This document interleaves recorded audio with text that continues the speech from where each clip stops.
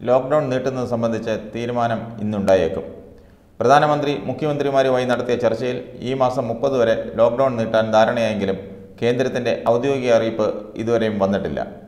Lockdown വേണോ എന്ന് സംസ്ഥാനങ്ങൾക്ക് തീരുമാനിക്കാമെങ്കിലും അനുവദിക്കാവുന്ന ഇളവുകൾ സംബന്ധിച്ച കേന്ദ്രം മാർഗരേഖ പുറത്തിറക്കിയേക്കും. അതേസമയം ഒഡീഷ, പഞ്ചാബ്, മഹാരാഷ്ട്ര, തെലങ്കാന, ബംഗാൾ എന്നീ സംസ്ഥാനങ്ങൾ ഏപ്രിൽ 30 വരെ ലോക്ക്ഡൌൺ നീട്ടി. ചെറിയ ഇളവുകളോടെ കർണാടകയും ലോക്ക്ഡൌൺ നീട്ടുമെന്നാണ് അറിയിപ്പ്. ഗുരുതര മേഖലകളിൽ നിലവിലെ നിയന്ത്രണം തുടരണമെന്നാണ് കേരളത്തിൻ്റെ നിലപാട്. തമിഴ്നാട്ടിൽ വീണ്ടും കോവിഡ് മരണമുണ്ടായി. ചെന്നൈ പുളിയന്തോപ്പ് സ്വദേശിയായ 54-കാരിയാണ് മരിച്ചത്. ഇതോടെ തമിഴ്നാട്ടിൽ ആകെ മരണം 11ആയി. അതേസമയം കോവിഡ് ബാധിച്ച് രാജ്യത്ത് കഴിഞ്ഞ 24 മണിക്കൂറിനിടെ 34 പേരാണ് മരണത്തിന് കീഴടങ്ങിയത്. 919 പേർക്ക് കൂടി രോഗം സ്ഥിരീകരിച്ചു. ഇതോടെ രാജ്യത്ത് മരിച്ചവരുടെ എണ്ണം 274ആയി ഉയർന്നു.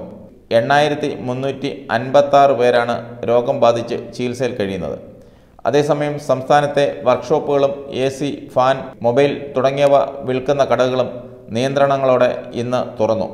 എന്നാൽ ചുരുങ്ങിയ സമയത്തിനകം പണി തീർത്ത് കൊടുക്കാനാകില്ല എന്നതുകൊണ്ട് ഭൂരിപക്ഷം വർക്ക്ഷോപ്പുകളും തുറക്കില്ലെന്നാണ് അറിയിച്ചിരിക്കുന്നത്. റേഷൻ കടകൾ ഇന്ന് തുറന്നിട്ടില്ല. 19 ദിവസം പിന്നിട്ട അടച്ചുപൂട്ടലിന് ശേഷം ഒരു ചെറിയ ബ്രേക്ക് വരുന്ന ദിവസമാണിന്ന്.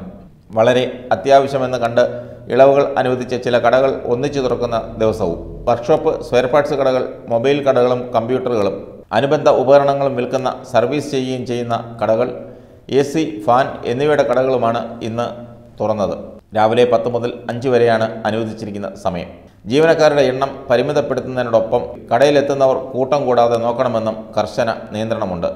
ഈസ്റ്റർ കൂടിയായതിനാൽ അനാവശ്യ യാത്രക്കാർ ഒട്ടേറെ ഇറങ്ങാൻ സാധ്യതയുണ്ടെന്ന വിലയിരുത്തലിൽ നടപടികൾ കടുപ്പിക്കാൻ പോലീസും തീരുമാനിച്ചിട്ടുണ്ട്. ദേവാലയങ്ങളിൽ പുരോഹിതരടക്കം 5 പേർ മാത്രമേ പാടുള്ളൂ എന്ന നിർദ്ദേശമുള്ളതിനാൽ വിശ്വാസികൾക്ക് പള്ളികളിലെത്താനായില്ല.